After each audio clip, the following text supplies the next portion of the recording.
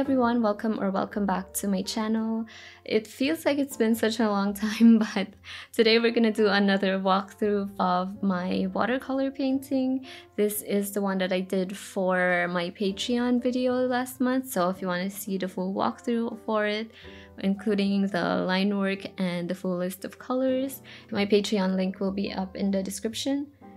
For this one, I wanted to show you guys just how I achieve the proper values with watercolors by working them in multiple layers, and I also wanted to demonstrate how differently colors look on top of each other versus if it was just the same color layered after itself. So the supplies I used for this one are my Daniel Smith watercolors.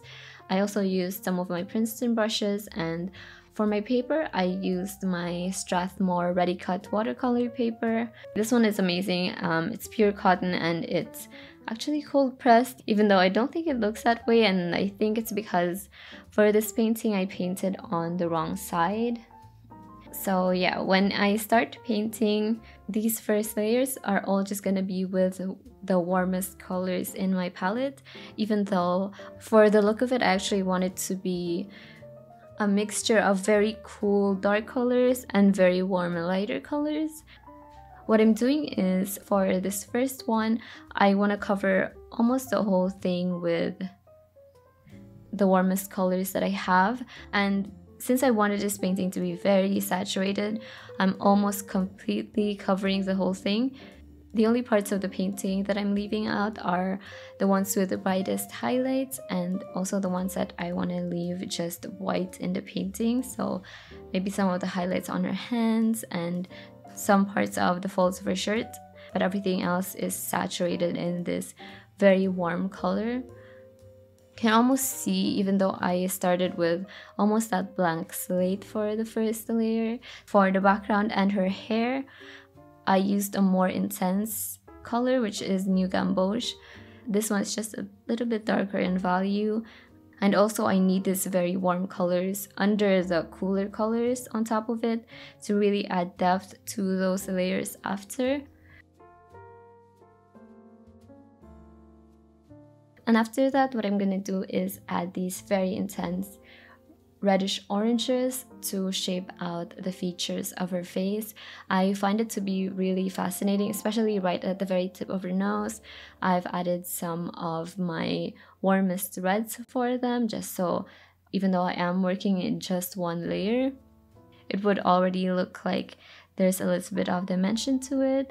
There's also parts of the shadows where I would add a little bit of green, and sometimes I would just add in some blue to my warmer colors, but still the point of this layer is to just make her features more dimensional, but still keeping them within this very warm color family.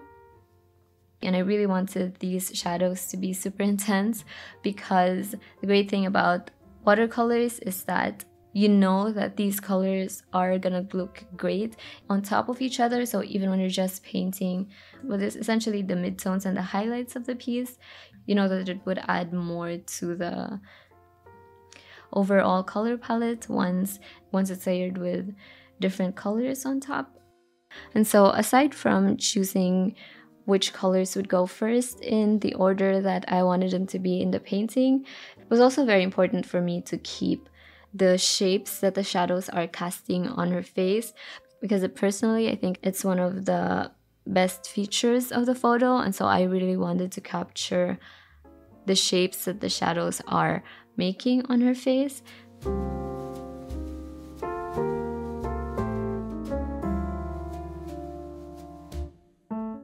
So you can see these colors on her cheeks and her neck are very intense.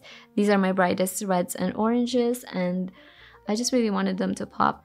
And also I want to force myself to keep up with the values when I put in more layers next to this. So the cheeks look pretty intense right now, but there's also the thing where they would dry lighter, and you can see right here after they did that they aren't really as intense as before. That's why I would go over those with more layers later.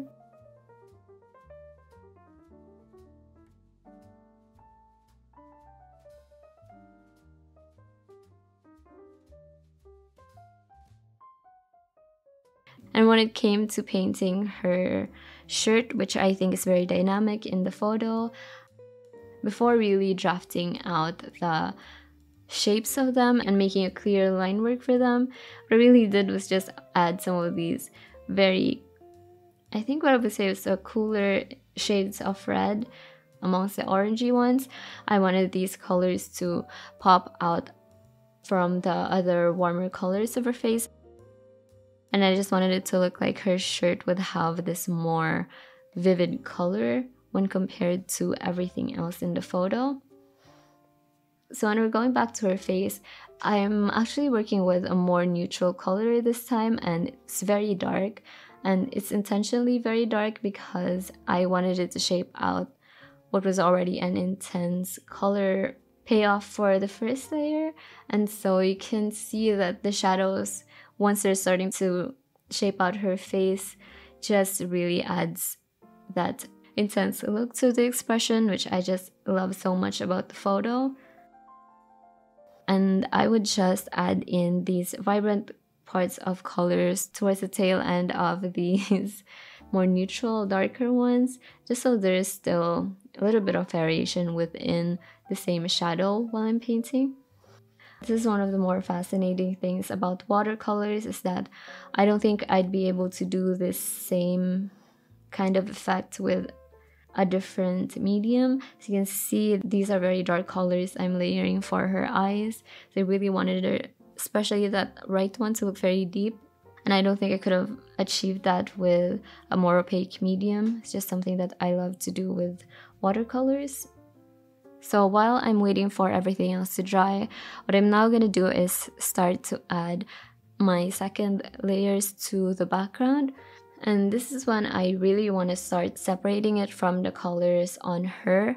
So even though they had the first colors laid down on them initially, instead of going with more warm layers on top of the background, for this I'm layering it on with very cool greens. And I love how you can really see how different that green would have looked like if it was just by itself in the background. So you can see the color on the paper versus the color on the palette. The one on the palette is very cool, but it also doesn't have that almost glowing effect that the one on the paper had, which I just really like that effect. And then when we're moving on to her hair, for this I think I used a little bit of a more neutral brown, so I think this is burnt sienna, but also that too, you can see how much different it looks from the background. Just looks nice and warm, which I also really love, especially next to those greens. But yeah, you can just really see how much colors differ just from how you apply it onto your painting. Usually I would like to mix my colors in on my palette and not on the paper like this. I do a lot of mixing within the same shadow, like for the shadows right here on her eyes, I would start with a more neutral brown and then slowly start to add in a very bright red. But lately I haven't done much of layering different colors on top of each other, and especially because I've been working so much with gouache, I just feel like it's that technique that I miss. And yeah, I can't wait to explore more of it again. So I think because of how thinly I add in my layers, when I actually go to edit my videos, they don't do that much impact after they're dry. So that's why it's always easier to do these videos on YouTube than on Patreon, because a lot of it is just adjusting to the values that I wanted initially, and just because watercolor dries lighter, there's a lot of the process that I have to repeat. But actually for her hair, I think this might be the last layer of what I would call the underpainting. I know there's been so many layers up to this point, but this is actually still just what I would consider in my head to be the underpainting. The darkest ones that I'm adding later is what I would actually want her hair color to look like. You can just see those layers, especially right at the center of her head where she parts her hair. You can just see those layers really adding to that effect. But yeah, for most of her hair, I actually wanted to be a lot darker than before.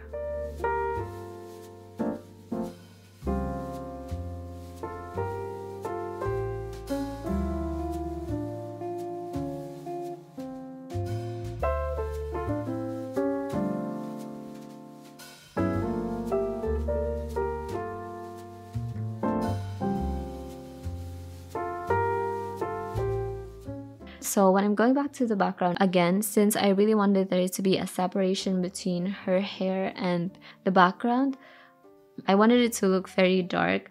But also since her hair is also dark, that's why for these later layers in the background, I actually used a very cool blue on top of the colors that I had before. And again, you can see just how different that color looks on the paper versus the mixing palette, and I just really like that. You can also see how different that color looks on plain paper right here when I'm painting these shadows on the folds of her shirt. And I just really think that's fascinating because it's the kind of effect that I wouldn't normally get to see in one painting. So now what I'm painting for her hair is what I would consider to be her actual hair color. I think towards the edges I added in some black for it, but most of these colors right now are actually Payne's gray.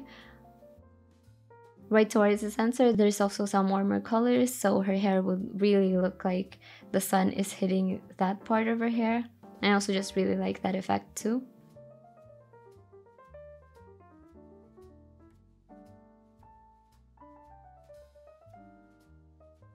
Some very sneaky, cool pops of blue in here that I just wanted to add to her eyes, because there are some of those pops of blue on her shirt. Because after I've added in all those layers to the background and to her face, right now what I'm doing is adding the final touches of shadow to her face before I move on to the prints of her shirt. And since I've always had a hard time painting florals, I think they're easier to do with gouache because most of the time I just follow their actual shape. With watercolors, I inclined to experiment more, and so what I actually did for this one was add more shape to the leaves instead of the flowers. So the leaves I've made darker than the flowers, and also when I go to shape these out, I would add more detail to the leaves than the petals themselves.